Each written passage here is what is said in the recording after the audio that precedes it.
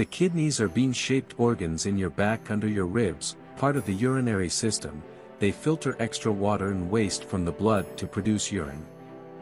Urine passes from the kidneys to the bladder through the ureters and from the bladder through the urethra to leave the body. Kidney stones or calculi are mineral and salt deposits that form inside the kidneys.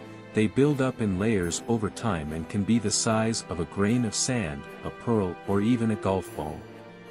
Small stones can stay in the kidney or pass easily without causing problems.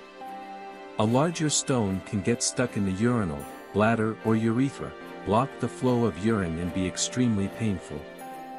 When a stone does not pass, it may be treated with shockwaves or lithotripsy directed from outside or inside your body, which break the stones into smaller pieces that can pass. Other treatments may involve using a scope to explore the urethra, bladder, and ureters, or less often, an open surgical procedure to find and remove the stone.